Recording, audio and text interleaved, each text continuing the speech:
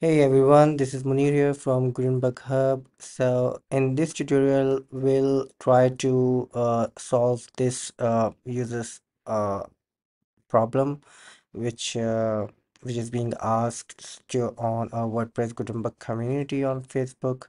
So the problem or the workaround he is looking for is to display pages and posts simultaneously on a page. So if you are aware how the query loop block works, it allows you to select a single post type to fetch and display your content. Either you can select posts or pages. So let's try to resolve this. I've actually already figured out how it works, and as you can see now, this query loop is showing my page and post. I've just displayed title for the demo purpose, and I'll show you how uh, to do this very quickly. So it requires you to install two free plugins, which are, one is advanced query loop, which is this one by Rayan. So make sure you install this one. It will allow us to basically query multiple post types. So this is the feature we want from this plugin. So in addition to post type posts, we can select pages as well uh, by using this feature. The second one is to create and assign categories for pages. So basically, we also want to assign categories for pages, just like we do for posts. So this is the plugin that will handle this functionality for us.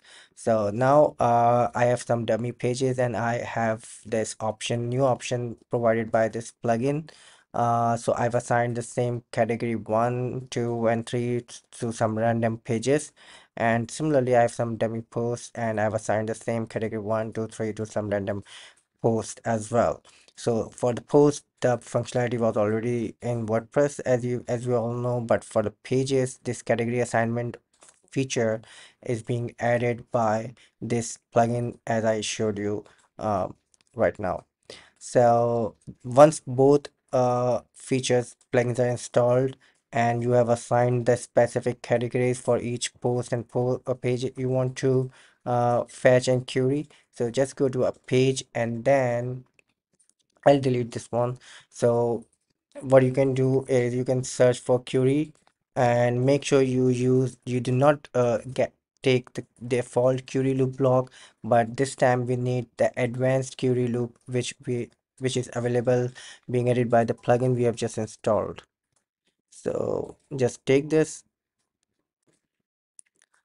and then click on the start blank, because if you click on the choose a template and select one of this template, this will basically convert the query loop to the normal query loop. Let me show you. For example, let's say we want this layout. So if I select, you'll notice that this is no more the advanced query loop block, because it has been the template was using the query loop block. So one thing you can do try is to transform this to advanced query loop, and the other thing would be to start blank. So this is also fine. You can transform this. Just make sure you are seeing the AQL symbol here, and thus using the advanced query loop instead of the normal query loop block. So now the option we need, by the way, you can, as you may aware, you can make the design as you want using the blocks and features available in the query loop. And this advanced query loop block also utilizes the same code base and features that are available in the normal or default query loop. So just have an additional panel here, and which is what we need. So from the main block, make sure you select just disable this option, inherit query from template, if you are not using it on a template. So just disable it. If you are using it on FSC, you can keep it active.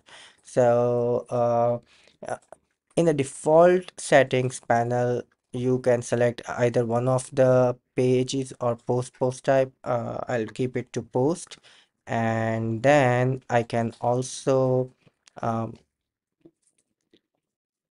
add additional filters here to which are here to for taxonomies, and I will select, let's say I need cat 1, which is my one of the category. So as you can see, we have posts here, which 3 posts. I can also change it to 10 actually. So, but this category has only 3 posts, so it's showing you the 3 posts here. The second thing is we need to go to this advanced query settings, and then here it says additional post type. Here you need to define your additional post type. Just click on it and it will show you available post types.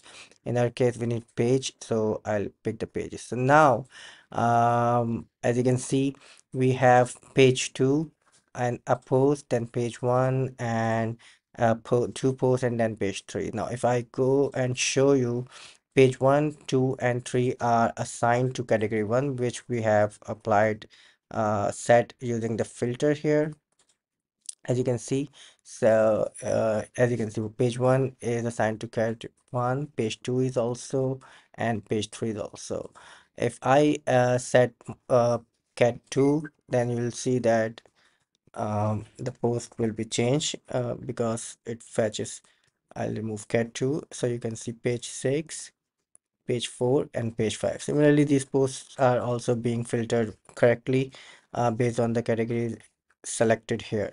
So this way you can easily display your pages and posts simultaneously within one query loop on a page or any page, and you can further customize the layout as you wish. Hope this tutorial is useful for you, and please don't forget to subscribe to our YouTube channel to get notified with more such tutorials. Thank you.